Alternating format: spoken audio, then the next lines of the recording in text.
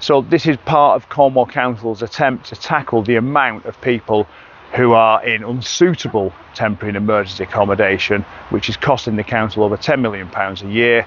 If we can own that accommodation through schemes such as these, it allows us to reduce the budgetary pressure, but also, most importantly, is give people a sense of security, privacy, and a chance to help to rebuild their lives and get back into mainstream society.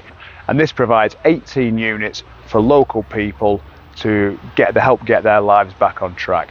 Well, what we've also managed to do as well is we've regenerated the car park. We've put measures in to reduce the amount of antisocial behaviour on here. There's CCTV now. So not only have we provided more accommodation for people who find themselves in need of temporary and emergency accommodation or move on accommodation, what it's also done as well, it's at the moment solved that perennial problem of unauthorised visitors to the actual site as well. We work as part of the partnership with Cornwall Council and Cornwall Housing to deliver a service to help people move on into independent living. I've just been chatting to a young lady who's from Newquay, and she near enough burst into tears when she walked through the door. She couldn't believe the quality of it. That client can then start looking to the future.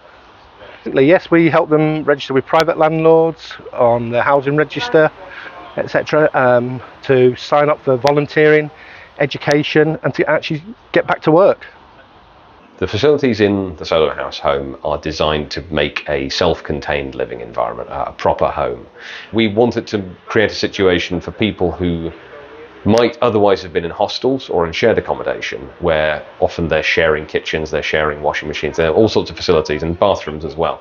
And we wanted to make sure you've just got all of that within your own private space. You can live a private life and figure out what the next stage for you is without being under the pressure that often comes with temporary accommodation. I just think that we need a lot more of these types of schemes in and around Cornwall. They're trailblazers.